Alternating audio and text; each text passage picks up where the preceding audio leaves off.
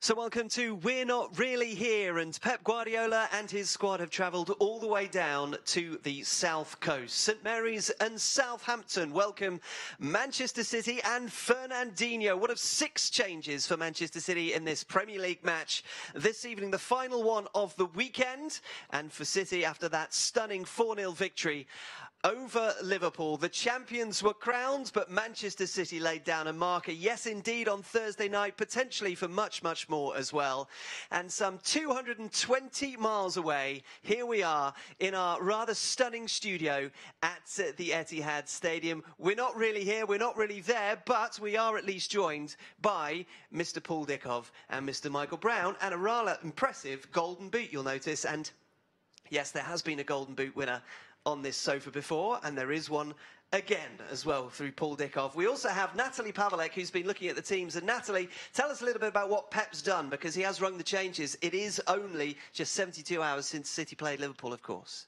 Yeah, thank you very much, Hugh. Yes, we're looking at a team with 6 changes from that incredible win on just Thursday night. Edison starts in goal, and then we've got changes on the right and the left of a back four. You have Cancelo, Laporte, Garcia and Zinchenko.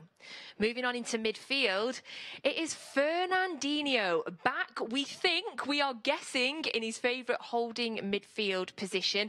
And nobody here in the studio can remember the last time that we saw him playing in that position, so we're all very excited. We also see starts for both the Silvers, so David and Bernardo. We're expecting them to play in the middle of that midfield. And then changes out there on the right with Mahrez starting, on the left Sterling, and then playing up front again is Gabriel Jesus, who of course has some incredible memories from the goal he scored at St Mary's when we clinched that 100 points 2 years ago. So that's your starting 11. The subs for today on the bench, you've got Bravo, John Stones, Gundogan, Rodri, Kevin De Bruyne, Otamendi, Phil Foden, and then you've got Tommy Doyle and Taylor Harwood-Bellis. So that is your full squad for today. Thanks, Hugh.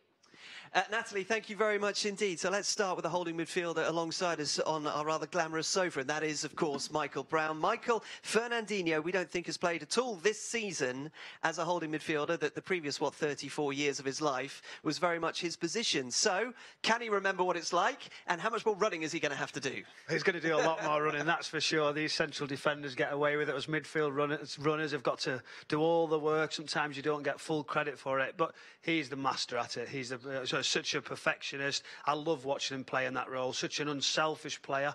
You see his teammates have got so much respect for him. And now, obviously, Rodri's trying to follow in that role, to learn from him. But I'm looking forward to seeing that midfield three. Really, really, got a bit of craft, a bit of energy. So should be a good one. Yes, and Fernandinho back after suspension, of course, didn't get an opportunity to play on Thursday night in that extraordinary night. But, Paul, 6 changes is kind of understandable if you think about the previous period, short period that Pep had between 2 games since the restart. He did pretty much that. I think he did 7 that time. So understandable that he should think about making sure that he regenerates as much as possible. Yeah, it's all about keeping players fresh. 6 changes have been made, but you look at the team, it's still a very, very strong team. And David Silva coming in, Bernardo Silva, Riyad Mahrez coming back in, who's been outstanding all season.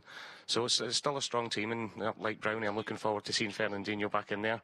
But also Gabriel Jesus getting his chance again. He's come in for a little bit of stick at times, but his goals per minute when he plays is ridiculous, and he's still only 23.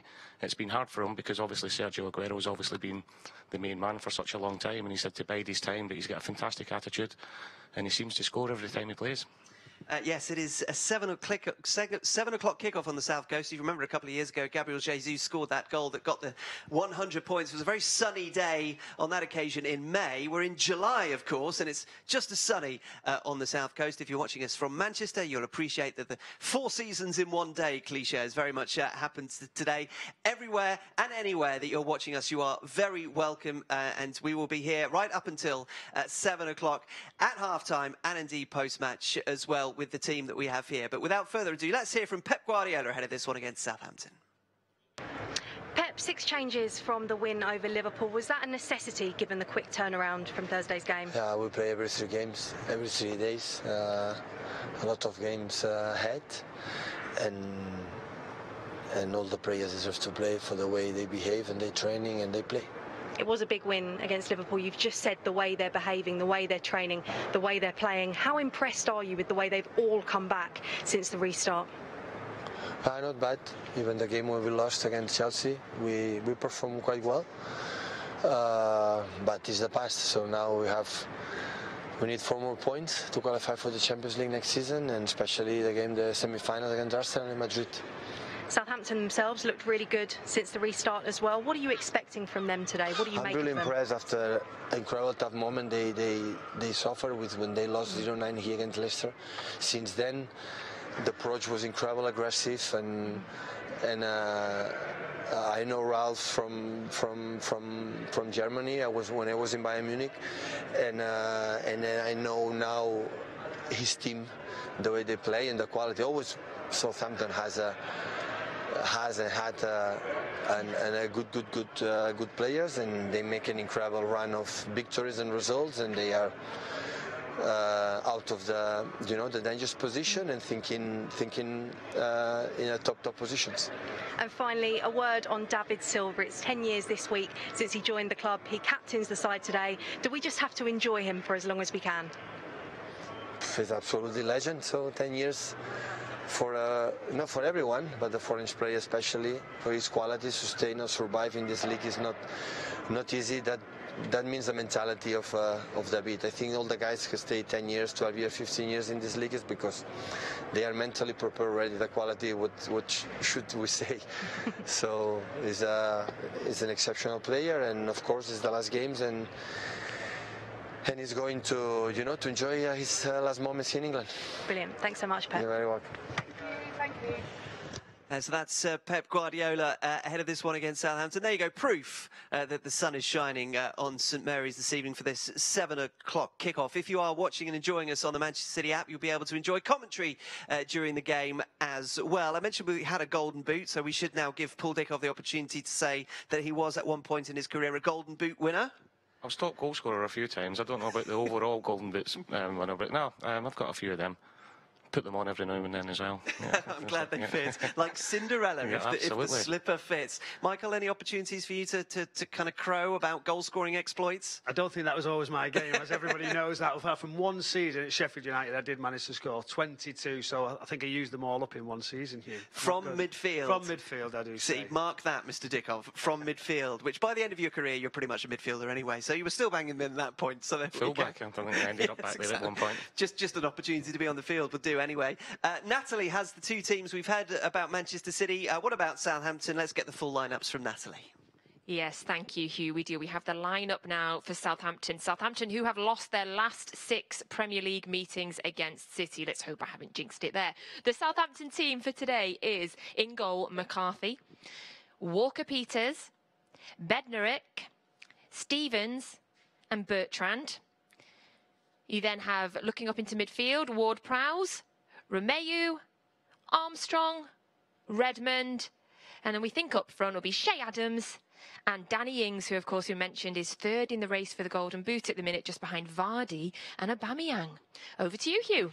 Natalie, thank you very much indeed. We'll talk about Southampton in just a moment, but I want to reflect just quickly on what Pep Guardiola said there to the BBC commentary team. And that, Michael, is very interesting because he did make reference to the fact that they went from Chelsea to Liverpool, which was quite a turnaround. But prior to Chelsea, Manchester City have been playing really well. So what do we learn from that? Do we learn that Liverpool was the anomaly or that Chelsea was the anomaly, and actually we expect more of the Liverpool than we do the Chelsea performance tonight against Southampton? Well, you'd certainly hope we see more of that Liverpool performance. And they didn't really perform as well as you'd have liked at Chelsea. We know that, but what a reaction. The pressure was on. Obviously, the new crowned champions with such a strong team. And what was impressed me as well is that he put Garcia in, he put Phil Ford in to get them opportunities, and wow, didn't they do well? So it was a wonderful performance, and I think that will have really lifted spirits around the place to put Liverpool right back in their place. So fantastic. But now it's about the prep, the loading, building, and this is an important game. But it's about the semi-final and getting up to speed, ready for those Champions League games as well. I'm fascinated that Eric Garcia and Aymeric Laporte both start again, Paul. They were against the Liverpool side who have scored plenty of goals, not quite as many as Manchester City, but plenty of goals in this stellar season for them, that Eric Garcia was the one that he called upon, because he said afterwards, essentially, he does not make mistakes. And given what happened at Chelsea, that was interesting that he should say that. Yeah, it was, and you know, Eric Garcia, for somebody so young, he plays as if he's got a lot more experience and a lot more games under his belt, and you know, I've been really impressed with him. I'll go back to a couple of seasons ago when we were in the US pre-season, and he played against Dortmund as a 16-year-old, I think he was then, and he didn't look out of place at all. You know, and every time he's been called on, he's looked excellent. He's very composed. He reads the game very well, and we all know that Pep wants his centre halves and all his defenders to be able to play out for the back, and he's so comfortable at doing that as well. And having somebody like Laporte alongside him, he's been outstanding. You know, you can't say that one player, you miss one player that makes a team. But I keep saying, if you take somebody like Van Dijk at Liverpool's team, there's going to be a huge show, and I think that's happened with Laporte.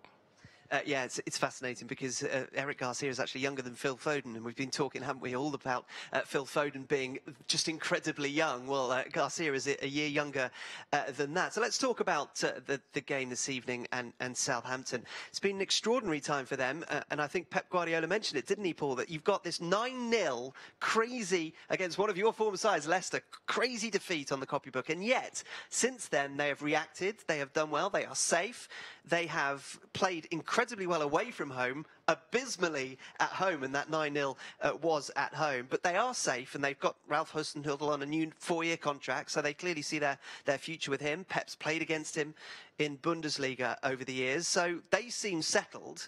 They've just got to sort out this home form, haven't they? Yeah, they have, but I think everybody at Southampton's got to take a lot of credit, because there was a lot of calls for Ralph to get sacked after that 9-0 game, and rightly so. But they've stuck by him, gave him his new contract, and you know, since the restart away from home, as we know, they're very good. They've been great, and Danny Ings, Natalie was saying before, you know, he's on fire at the minute, and he'll be a real handful for us. We're talking about Laporte and Garcia. Danny Ings is someone I've watched for a long, long time. You know, he's came through the lower leagues. He's had a lot of injuries, but his hunger there to do well is for everybody to see. He was on the brink of an England call-up as well. So it's, you know, I fully expect Man City to be comfortable tonight, but Southampton, they've got threats all over the pitch, so it's going to be difficult. Yeah, and they haven't changed their formation. They haven't put any extra defenders in their side. They're sticking with it's almost old-fashioned 4-4-2, but it's a kind of a 4-2-2-2 that he likes to call upon. You just saw pictures of Ralph Hasenhüttl and, of course, Danny Ings, who starts up front. We can't say that Southampton's poor home form has anything to do with post-lockdown having no fans, because it was poor before the lockdown, but it's an extraordinary reversal of what you would normally assume a team would have. Any sort of statistics would tell you it doesn't work that way. Well, you would think, especially getting beaten 9-0, you'd think it'd be a team who are quite sort of soft, no real underbelly, but to come and get results away from home in the Premier League, that's some statement. So they are a threat. I think, as you said, is those wide players come inside a lot, which will help them against the Manchester City side, who generally do well in the midfield areas. So it's a big ask, but Shea Adams also, I've watched his career closely come through. A strong lad. He could be, right, we talk about Garcia, a real, you know, powerful guy who's going to be right up against him, so that's one to watch. He'll be wanting his opportunity. There's been talk about him moving, and Danny Ings lost that. I was at Leicester City yesterday and watched Jamie Vardy get his 100th goal, so the pressure's back on. But what a competition for him to go and chase also. Yeah, ever since Danny Ings went top of those goal-scoring charts, the other two that are up there with him decided to bang the goals in thereafter. We'll talk about a very, very famous Manchester City against Southampton game in just a moment. There's certainly a big memory from this guy to my right. But first of all, let's hear from a guy we've just been talking about, Eric Garcia. Eric, the Premier League season is quickly coming to an end. The title is gone, but what are the aims now for the team for the rest of the season? Well, we still have some games to play left, and then we have the semi-finals of the FA against Arsenal, so I think these games are really good for us to prepare for what's coming. Also, we have the Champions League in August, so it's always good to have games to prepare for big games that are coming up. What is the mood like in the dressing room, especially after that big win against Liverpool? I think the mood is really well. Obviously, the win against Liverpool helped, but anyway, apart from it, we won against Newcastle, so we went through the FA.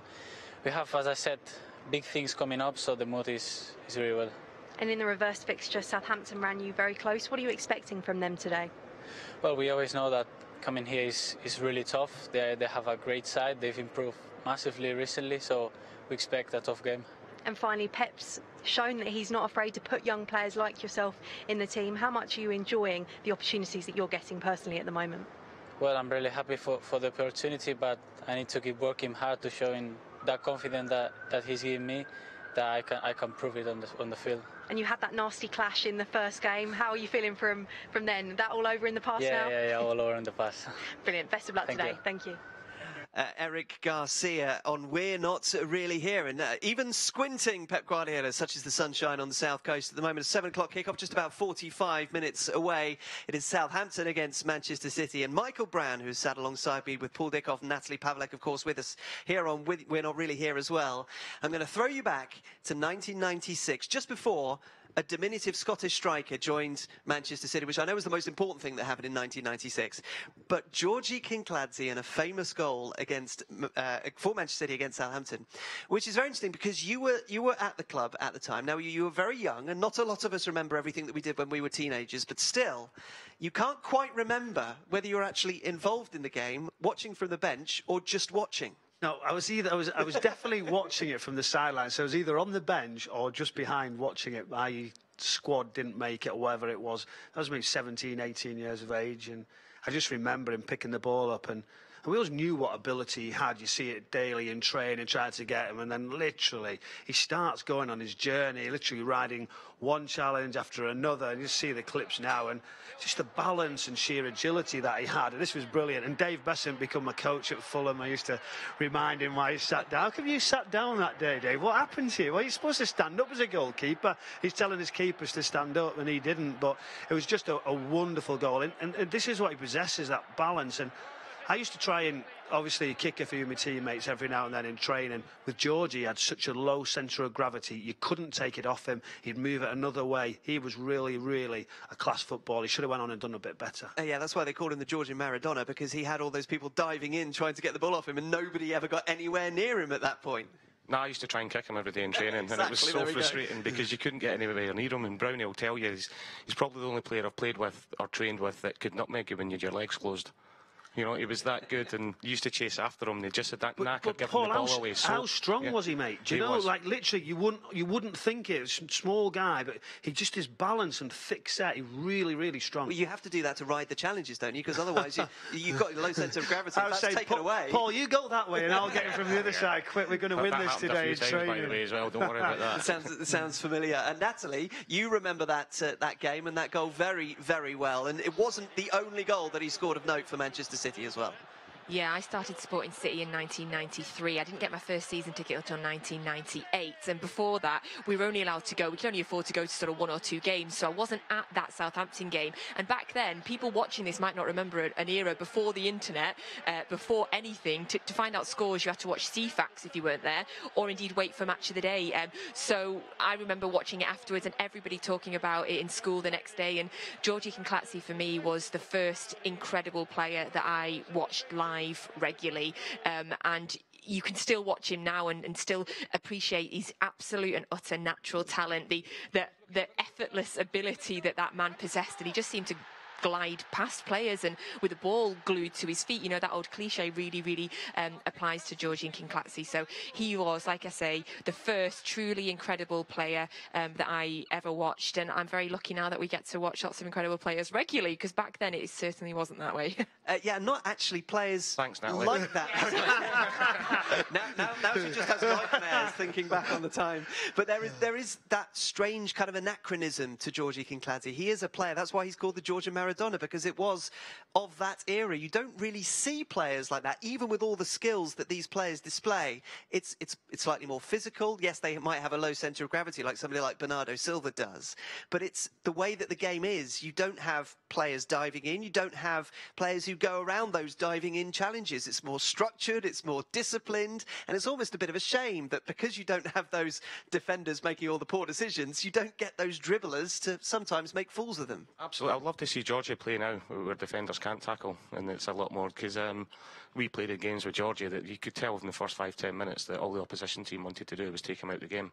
You know, they would get man-marked, they would try and kick him, they would swap it around, somebody would get booked, they would put somebody else on him to try and kick him as well and just take him out of the game. But he was, as well as being super talented, he was a really good lad as well, wasn't he, Brownie? And, you know, for somebody coming in, he could be a little so-and-so at times. You know, he's one of these. He would speak English when he wanted to speak English, and then all of a sudden not understand the word you were saying at times. He could play that one for whatever he wanted to do. Yeah, whatever he wanted to do to get away with everything. it. He still does that now. He still comes to games, doesn't he? He says, not so sure I understand that, but he does. He understood everything.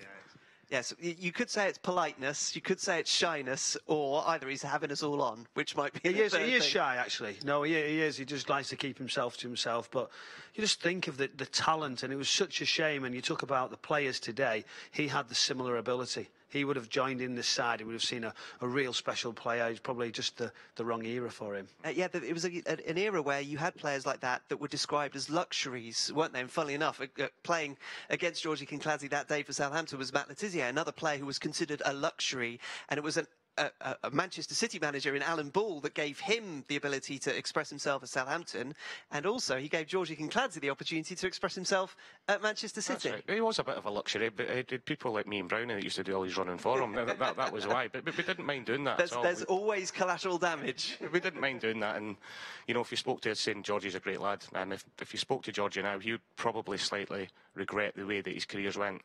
You know, when he went to Ajax, he had a lot of top clubs in England, Liverpool at the time. Were wanting to sign him, and he possibly felt as if he took the easy way out a little bit. You know, he was a big fish here, so going to Ajax, he was out the limelight a little bit more, and he'll admit himself he should have went on and been a top player, not just in England but in Europe. Yeah, it's wonderful to look back on some of those goals that he scored. There were plenty, but it is always that one that for Natalie, just on that day on CFAX, seeing Kincladze scores a goal, it doesn't really tell you the whole story, does it? When it just says one word, Kincladze, and the minute of the goal, there's so much more besides. So I'm just wondering, if we've been speaking about Georgie Kincladze and some wonderful goals, I just wonder if it's time to look back on some other rather extraordinary goals from Thursday night. Have we waited long enough to do that? I can just sense the appetite being whetted. I think we've got to run them. We've got to show them. Surely we've got them to see them all over again. I mean, it was brilliant performance, wasn't it? Phil Foden, and it's just for him to get on the score sheet again and really step up. And I was asked, I was at another game. I was at the Sheffield United game actually, and we were discussing him on 5 Live regarding what Phil Foden can bring, myself and Dion Dublin, regarding this game. How big will he be? Is he ready for it? Do you think Manchester City, feel free to release him? Well, they did. I said, don't worry about him. He'll play well. He'll be fantastic. But I said he needed his teammates to help him on the night, and I think they did. You've seen others step up. Kevin De Bruyne, a remarkable performance, and it was perfect for him.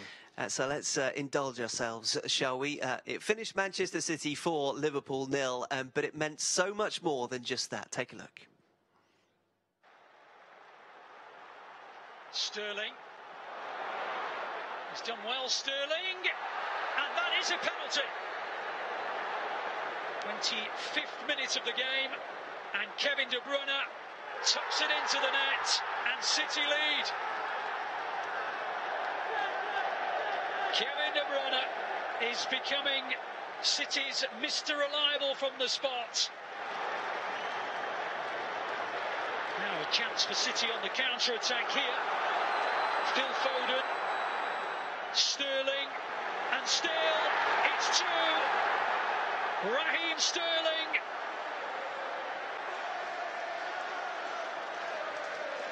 Foden, Gundogan, Foden. This works beautifully. Foden makes it 3. What a half for the Blues. And here's De Bruyne. It's a brilliant ball. Sterling. 4-0. City in dreamland. Liverpool enduring a nightmare. What a game this has been for City. Time almost up. But City looking for more. And they have more. Riyad Mahrez makes it 5. And that is an extraordinary night's work. Oh, hang on. Hang on. I think it touches the arm. And it will not stand. Well. Well, that's the end of the game anyway. So it might have been 5. It was, in fact, 4. It's already been 5 against Liverpool prior, but an extraordinary night here at the Etihad Stadium on Thursday. And there was so much talk about the significance of that result, not just because of what happened before, but what might indeed follow. But, Paul, I just wonder, there is so much of a gap between now and early, at least maybe mid-September, that the Premier League resumes. Was that actually more about what Manchester City can now offer for the rest of this campaign? Not necessarily for the Premier League, there is still that 20-point gap, but the knockout competitions that are to come. And Pep Guardiola afterwards saying, this tells us what we can do in those games against Arsenal and then Real Madrid. Yeah, but I think that deep down that the players and Pep wanted to put one over in Liverpool going into next season. You know, Michael will tell you, we've been there ourselves. You know, games towards the end of the season that might be meaningless, you want to put your marker down for the next season. That the players want to show Pep that they're ready, and they wanted to show Liverpool how good they were as well. You know, the first 20 minutes were crazy. We were talking before we came on air, it could have been 3-4 all. You know, it was just like you attack, we attack, and then once Man City and Kevin De Bruyne and Phil Foden especially got a grip of the game, and there was only going to be one winner. And Liverpool obviously had just won the league, and they did look as if they'd enjoyed themselves for a few days before it. But as the Man City players, you've got to go out there, and they wanted to show Liverpool who was the best, and then that was the thing I liked about it the most. Yeah,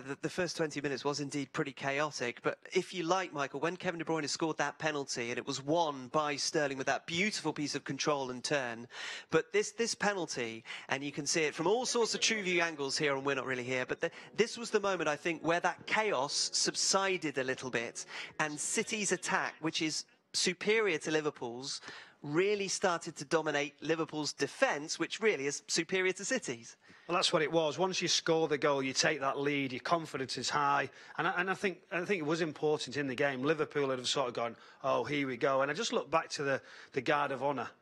You know, as you're coming out, I'd be stood there as a player, not wanting to look, thinking, raging. You'd be just thinking, raging. I can't wait for this game to start. And I could see some of the players. If you have a look at it closely, you'll see some of them not really wanting to look, appreciated, and you know, did the right thing, sportsmanship-like. But then, you know, as soon as we cross this line, we're going to show you, and they did that, and it was a fantastic response. And like you say, Kevin De Bruyne now stepping up, having confidence for these penalties. That's the difference now, as they start to take the lead, and from then on, it just stepped up another level.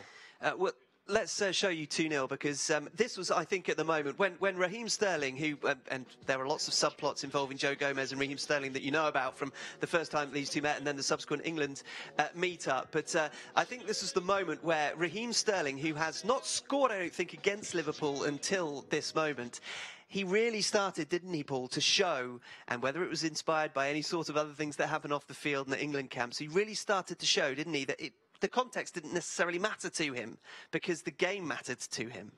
It did, and you know, I'm all for the one that he wanted to show Joe Gomez, who was the boss. Absolutely fine. 100%. I'll be pragmatic about it. It is. You dive right in there. And when Phil Foden gave him the ball there, you know, he's actually set him for a pie. You know, he's went one way as he's come in and done it. But Raheem had the bit between his teeth. He wanted to show, maybe not just not Joe Gomez, but the Liverpool fans and what happened with England. It hurt him a little bit, and he wanted to show he was the best that night. And he done it. It was fantastic. And I was gutted he didn't get credit for the second goal. You know, being an ex-forward, you want to see that, and going to Raheem as well. But he was fantastic. I was slightly surprised he did get man of the match, because I thought Kevin De Bruyne was way ahead of anybody else in the pitch that night. You know, the Liverpool midfield will know they're energetic. They like to press, but they couldn't get anywhere near Kevin. You know, and he knew what he was doing before he was getting the ball. His movement was fantastic. His energy was there, and he just gets better all the time. You know, and I don't think I can ever remember him just saying that Kevin De Bruyne has had a bad game. You know, if he gets a 7 out of 10, you think something's wrong with him. Yeah, you see him be frustrated that he's only putting in a 7 out of 10. You're right. The Kevin De Bruyne kind of axis, if you like, with those around him is so important, but he rules that, doesn't he? Runs that. And even when he's got Phil Foden alongside him, he almost elevates the play of somebody like Phil Foden. We saw that on Thursday night as well. I think he knows he is the top man in that dressing room for me now. He's running the show. Everything goes through Kevin De Bruyne. He's got that confidence. He's a player who knows it. You could see. And those little areas, and we talk where they hurt Liverpool, you see just inside of the fullbacks. Both fullbacks didn't know whether to come or go, because it was just the perfect setup. When the build-up play was on, Then you see Robertson didn't know whether to go because it was too far away. So Manchester City got it spot on. Little give and goes, round the corners, little 1-2s, and that's where they really hurt this Liverpool side. But the midfield, and we'll show you 4-0 as well, because pretty much every goal that we saw on Thursday night was an opportunity to kind of accentuate these points. When Manchester City have space in which to operate, which of course they did do, and Paul, you're right, it was going to go wide, so it was an own goal from Alex Oxlade-Chamberlain, even though you would have claimed it. But I was claiming that all day long. We've got replays, unfortunately. You want to take a step back from just VAR? We've got replays to show that that's not true. But when there's space to operate in, which Liverpool gave City on Thursday night, it's almost too dangerous for words, because somebody like Kevin De Bruyne will find the right pass. You're right, Paul. He knows where it's going before it's even reached him, let alone where it's going to be passed to. And players like Raheem Sterling just must love the space that they don't often get. Well, they do, but you've got to earn it, because generally against Liverpool, they don't have those spaces. So it was only because Manchester City was so good at it, the game opened up, they got the lead, so then Liverpool had to come out, had to try and get reaction, which made it even better for City to actually get in and around it. And then you're seeing one-on-one when people are travelling, and you often see City coming inside, but when you've got one-on-one and there's no cover, that's when the wide players are really going, yes, please, I can get in the area. It's interesting that you're at the Sheffield United game, because we're going to show you what should have been, what might have been 5-0, because it happened really strangely in both games that happened on Thursday. It's incredible that it happened both times. Huh? Were you, I would imagine you were in that Sheffield United-Tottenham game saying, hang on a minute, really? And were you thinking the same thing here? Well, we're thinking exactly the same thing, because you just thought it was a definite goal from Harry Kane in the outset to it, and then all of a sudden thinking something's wrong. Alan Green, commentator, who's not got the best eyes, Alan, he'll tell you himself, and we're saying VAR on the situation, and I had to react and say what I believed was correct, and ultimately we don't like the rule. We don't think the rule's right. We've lost 2 goals on a night of good football, but ultimately the officials and VAR got them right. Yeah, they got them right. It was the rule that you might have a problem with, because if there's any sort of intervention from a hand leading to a goal, regardless of the intention of the player and whether they was, as in the Sheffield United game, fouled, Lucas Moura was on that occasion. It's annoying, isn't it? But you've got to speak to FIFA and IFAB and ask them to change the laws. Annoying's one way to put it. I put it slightly differently the other night there, but I can't repeat that now. We're broadcasting, yes, quite right. Absolutely. But look, Michael's right. As much as I want to disagree with it, it's the law, you know, it's the rules of the law. VAR, you have to say got it right. But the rule for me itself is ridiculous, you know. Lucas Moura has 3 people trying to pull him down and kick him when he falls and the ball hits his arm. How can that be handball? And the same with Mahrez there, you know, he's the ball's hit Phil, I think it is, in the arm as he's running through. Fabinho's dragging him down. Yeah, he's getting pulled down at the same time. So if they're going to give the handball for that, give the foul in the first place, and then we're not sitting arguing about it. But and another goal would have been fantastic, wouldn't it, Paul? I just wanted 5, 6 and 7 the other night there. But 4 is you know, a heavy defeat, but 5, I think you term it as a thrashing, don't you? The difference between 4 and 5 is significant. Let's go to Natalie, who has her own recollections of Thursday night. And Natalie, I think you can speak on behalf of all fans to say, from that moment onwards where Bernardo Silva decided to have a cup of tea, it was a rather interesting night. Yes. Bernardo Silva is my absolute and utter hero, and we better have a mug soon with his face on the side of it. For me, Thursday night was a bit bizarre because, believe it or not, everybody, I missed the entire first half. So yes, I hope there is a collective groan out there. My poorly son had an operation on Monday and didn't want to go to bed, so Mummy took the first half and Daddy took the second half. So obviously Daddy got all of the goals. But I wish that was all three of the goals. I think the 5th goal, though, is really frustrating. Obviously, as fans as well, we want to see goals.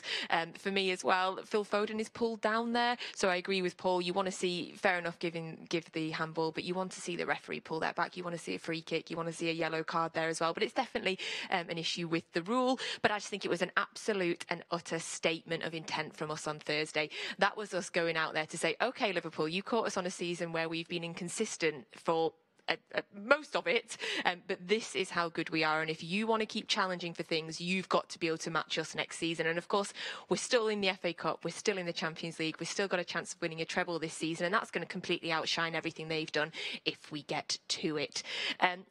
Now, I'd love to know as well, of course, what you think as well, everybody. We love getting your tweets, we love getting your messages, so please get onto social media and share your thoughts about Thursday night, about tonight's game, and about obviously what you're looking forward to for the rest of the season season as well. My particular favourites are always when you show us your setup. So how are you watching? What have you got behind you? How have you set your living room up or your garden, or where are you? So get onto social media and use hashtag WNRH. We love seeing them, and we've got absolutely loads of tweets coming through right now as well. So thank you so much to everybody for those. So yes, please do get in contact with us now. Natalie, thank you very much indeed. We're going to move on to a player who wasn't involved on Thursday night, and significantly so, because he is a player who has left Manchester City. A year left on his contract. Leroy Sané, of course, he's left Manchester City to go to Bayern Munich and decided as a result to not appear for Manchester City for the rest of the season. He can't play for Bayern in the Champions League, but he has left. He wasn't there. And of course, he was significant in a couple of occasions against Liverpool in the recent past as well. So I'm going to start with Natalie on this one. And Natalie, sad to see him go, I know, because he does offer something unique for Manchester City. But there is a sense, isn't there, from him personally, that he wanted to move on and wanted to go back to, of course, the country of his birth. Yeah, of course, we're really sad to see him go. He had that phenomenal season, especially in 17-18, when he was such a huge part of the Centurions. Of course, he won the PFA Young Player of the Year award that year as well. But we know, we've heard it repeatedly now, you know, for young kids growing up in Germany, they want to play for Bayern Munich. You know, he's going to get to go home. He's going to get to challenge, hopefully for a place in the German squad for the up-and-coming Euros. You know, and you know, you've got to just remember how phenomenal he was for us. And although we might not, as fans, we might be really disappointed that he's decided not to stay with us. We might be a little bit hurt that he's decided not to stay with us. We have to wish him well, and we have to enjoy watching some of these incredible goals that we're seeing on the screen now. And we have to be really thankful that we got to see him for those years that we did, and wish him well.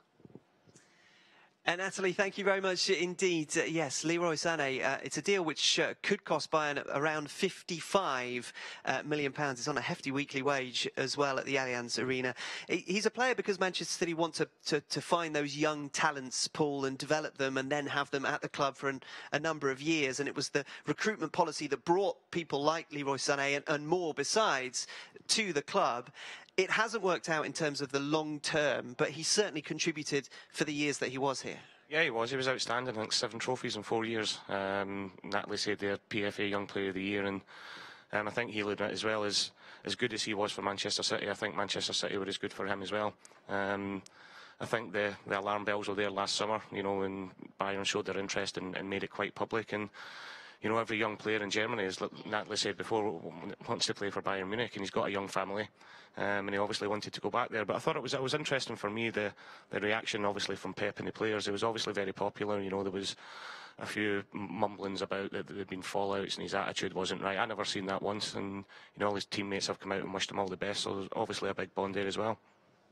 Well, let's see some of that, shall we? The Manchester City teammates have taken the opportunity to say goodbye to a player in this rather strange circumstance of leaving at the end of the season, what would normally be the end of the season, but of course with his teammates still with games to play. So here are some of the reactions of the Manchester City squad to their departing German.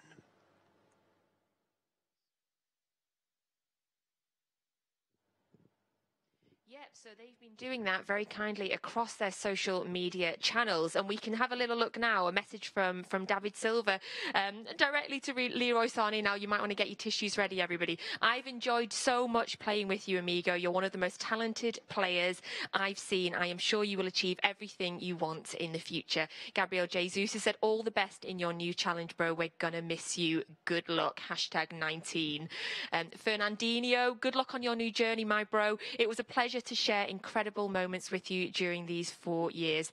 Hashtag Insane. Love it, Fernandinho. Ilkay Gundogan, Leroy. Ilkay Gundogan's put such a brilliant picture up of him and Leroy as well. You've got to go on and have a little look at that if you've not seen it. Leroy, I'm wishing you all the best on your next chapter in Munich. You've always been more than just a teammate for me. We'll miss the time on and off the pitch. I hope you will find such a friendly neighbour in Munich like you've had in Manchester. See you soon, bro. And Kevin De Bruyne has put up again a beautiful picture of him and Sané hugging, which I presume is after one of the many goals that they've both scored. Good luck in Germany, bro. Sergio Aguero, good luck on your new chapter, lad. And another brilliant picture. Again, I'm guessing that's from after one of the goals that they've scored. Bernardo Silva has put up a picture of the two of them laughing. we're going to miss this guy so much, Bernardo says. So many good moments and trophies that we've all shared together. And Aymeric Laporte, that's a Liverpool tweet, but that is also a very important tweet.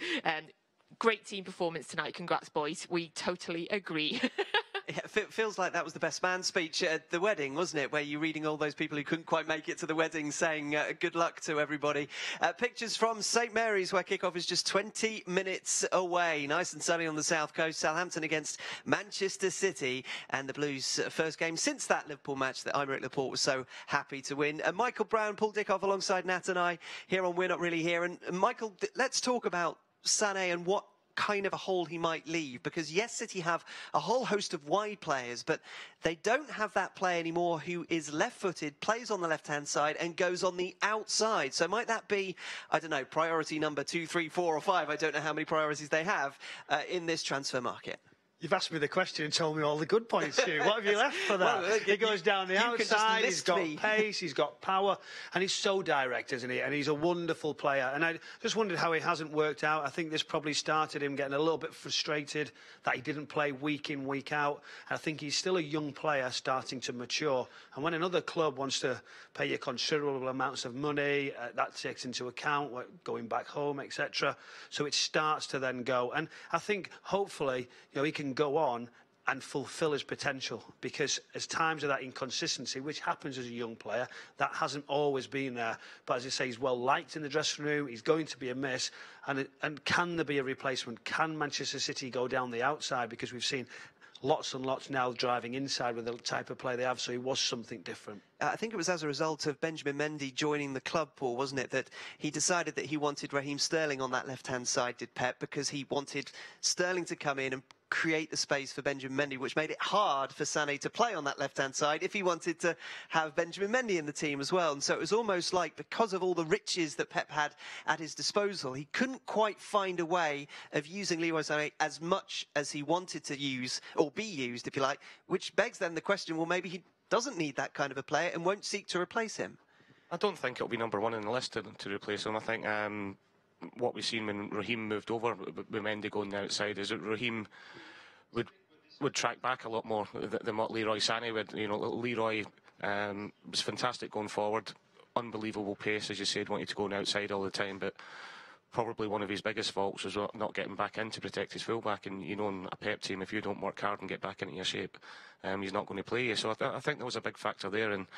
And obviously, from Leroy's point of view, the competition for places that are here, the Phil's coming through now. Obviously, Raheem, Bernardo, Riyad Mahrez has been fantastic this season.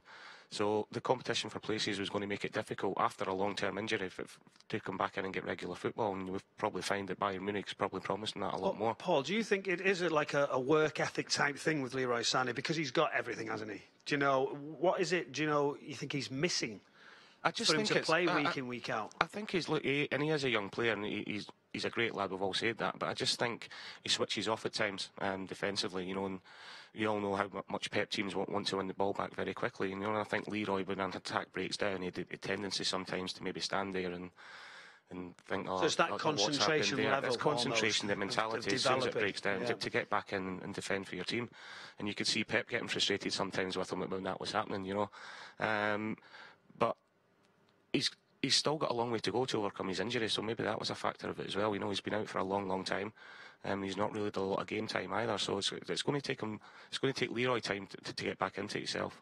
There's an element, isn't there, that, Manchester City only got £55 million, or potentially £55 million for a player who last year, before he got injured, or in a normal transfer market, might have been more like 90, 100, or even more than those three figures. But yes, you're right, with that slight kind of lack of knowledge about how he might recover from the injury, and he hadn't had an opportunity to play at all, just a couple of minutes since coming back from lockdown. But you do have to fear, Michael, for right backs in Bundesliga next season, because they've got Alphonso Davies at left back, haven't they, who is as fast as, if not faster than Leroy Sané, who's going to probably play on the left hand side of a front three, and you're going to be running scared from that, let alone trying to tackle them or cover them. Well, you can see why they've wanted to sign him. He's got everything. So, say, pace and power these days in modern day football is key. And I loved watching him play. And I just wish now that he can go on and really have a full potential and be really a superstar. because he's got everything if he goes to do it. He's but got it just the comes down potential to to be one of the top players in the world, not just in that position, but the one thing is he's got ridiculous pace which hurts teams. His left foot's like a wand at times, and he's a proper athlete as well. He comes from good stock. I think we all know that, and you can tell. As we heard from Pep Guardiola before the game, 10 years since David Silva signed for Manchester City. He joined on the 1st of July 2010. He's got a little bit longer than what he might have expected his 10 years at Manchester City to be as a result of this lockdown and the restart. And Natalie Paweleck, who is keeping an eye on your social media posts, but also I wanted to ask you, Natalie, about those priorities in the transfer market, because David Silva is departing. Yes, Manchester City have riches in that position. Leroy Sané has departed. Manchester City have riches in that position. And yet, do you sense that there might be a player or two who come in to fill the gaps that they leave? Yeah, absolutely. I think we're all aware that we're still missing that key partner from Liverpool. We hope, and I still really hope that John Stones will become the player that we all hope he is, but we've never replaced Vincent Kompany in the sense of on or off the pitch. And I know that Micah Richards did an interview this week highlighting that, saying that we really need a leader to go next to Laporte. So I think that's going to be one of the key positions, or the key position that we're looking to fill. Of course, we're being heavily linked with the centre-back from Napoli. Now, everyone knows my pronunciations are awful, so I'm not even going to try. I'm going to throw it to you guys, and you're going to know who I'm talking about. And he is being so incredibly highly rated, and we're one of many teams that are being linked with him at the minute. From the reviews that I've read about him, from some of the games that I've seen of Napoli playing in the Champions League this year, he looks like an incredible player. He's being hailed up there alongside sort of Van Dijk in terms of talent this season. So I'd be really interested to know as well what the guys think about him. And go on, Paul, can you pronounce his name for me? Oh, and just try, Natalie. Koulibaly. Koulibaly. Kalidou Koulibaly. I'm the worst. Kalidou Koulibaly. Just call him KK. Scotsman. I'm sure that's his nickname. But yeah, what do you think about that, Michael? Because it has been mooted that centre-back is the #1 priority. Well, I put my neck out in January and said that I thought Manchester City would sign him. So you're desperate for them to do it. Just for your reputation. I thought it was done. So I don't know any more than that. It's just my hunch. And let's see, but obviously be certainly a good addition for Manchester City. And right-footed as well, so Laporte left-footed and Koulibaly right-footed. Koulibaly for me is, it would probably go against what the transfers that they've had before, because he's 29, nearly 30. I think if you look at the majority of Pep signings since he's come in, Leroy, Bernardo Silva, Mendy, John Stones, Gabriel Jesus, they were all sort of 20, 21, 22, 23 were the best years ahead of them. And it's very rarely you see Pep, or even when there's a Barcelona or Bayern Munich, signing a player of that age, but the guy's a beast. If you ever see him play, he's an absolute beast. Paul, it was a good point what Natalie said about John Stones, because only before his run of injuries, he was incredible on the ball. You've seen him take it, and how cool was he in the box? Remember the Liverpool game, taking it at Anfield under pressure, and that's what you want to bring John Stones back. A fit John Stones, confident. Hopefully he can be a real addition, but he's got to get himself right. It's get himself fit, because he's fit for 4 or 5 games, and he looks as if he's getting back to that form again. But then all of a sudden, he'll pick up another niggly injury, and he misses 3 or 4 games, and it's so difficult as a player. You need that consistency in there, especially when Vincent's left, and I'll go back to old school centre forwards when we used to play 2 up front. You need that partnership, and the centre half partnership is so important, and it's been difficult for Johns to keep fit and get any sort of partner for any amount of time now. And no coincidence when you look at the times that Manchester City have won the league. You look at the consistency of those 2 centre-backs. It was Vincent Kompany, Julian Lescott, who we heard from, of course, the other night on We're Not Really Here. And then it was Stones and Kompany 2 years ago. And then Otamendi had that run when Stones was injured in that season, last season as well.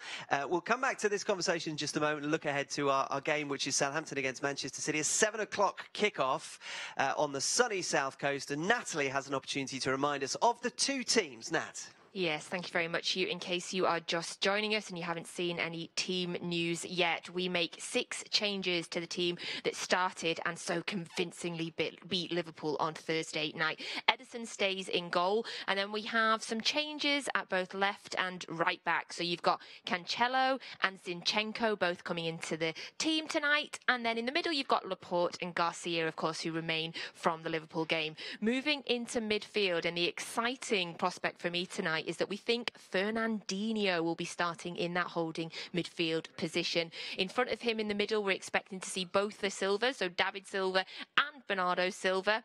Then Sterling out on the left. Mahrez comes back into the team out on the right, and Jesus up front. On the bench, we have Bravo, John Stones, Ilkay Gundogan, Rodri, and it is a year to the day since we signed Rodri, so happy anniversary, Rodri. KDB, Nicholas Otamendi, Phil Foden, Tommy Doyle and Taylor Harwood-Bellis. Now, having a look over onto that Southampton team for tonight. In goal, you have McCarthy. And then you have a back four, we think of Walker-Peters, Bednarek, Stevens and Bertrand. Then Ward-Prowse, Romeu, Armstrong, Redmond, and then Danny Ings and Shea Adams up front. So that is your Southampton team for tonight. A team, as I've already said, and I'm hoping I'm not jinxing us, has lost their last 6 Premier League meetings against City.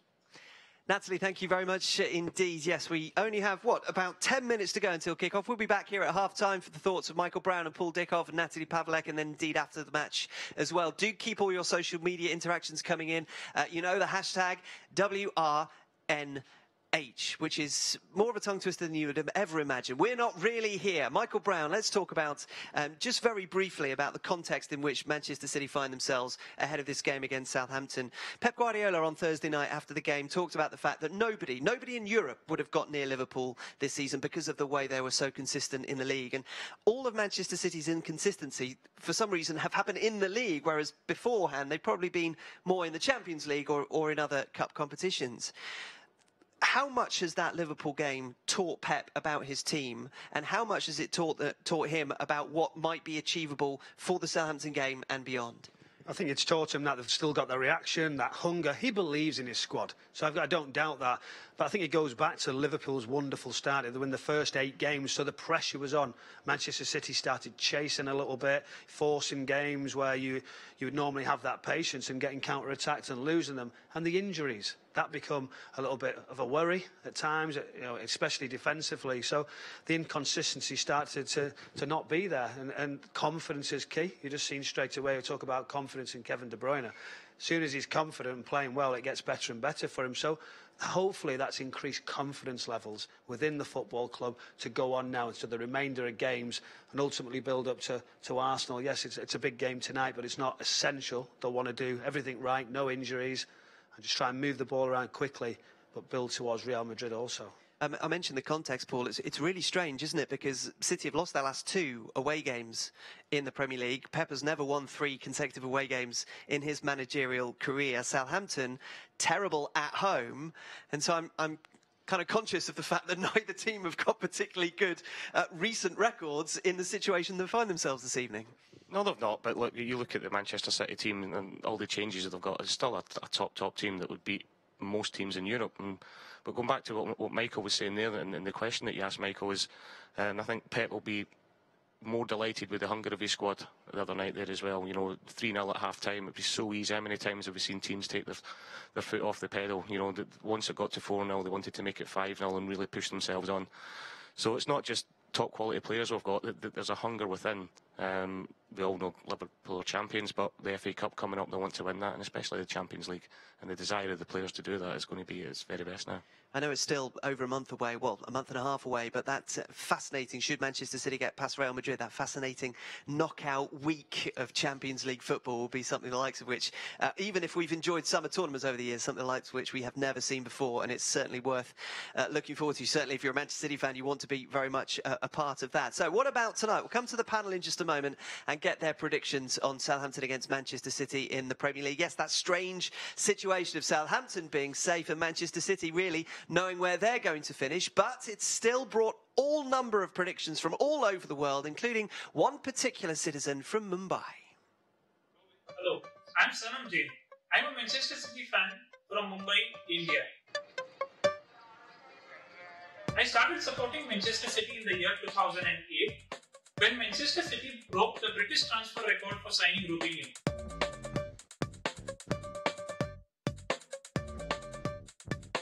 Manchester City played one of the most attractive and aggressive football in the league. My favorite current player in Manchester City is Kevin De Bruyne. Kevin De Bruyne needs no introduction. He's the most consistent player in the Premier League and one of the best players in world football. He's dipped over to the left-hand side. Kevin De Bruyne tries to lay this one off. Goal number 2, Raheem Sterling. Kevin De Bruyne, the goal scorer, turns provider. My favourite past player from Manchester City is Vincent Kompany. Vincent Kompany is our ex-captain, leader and legend. He was one of the most reliable players Manchester City ever had.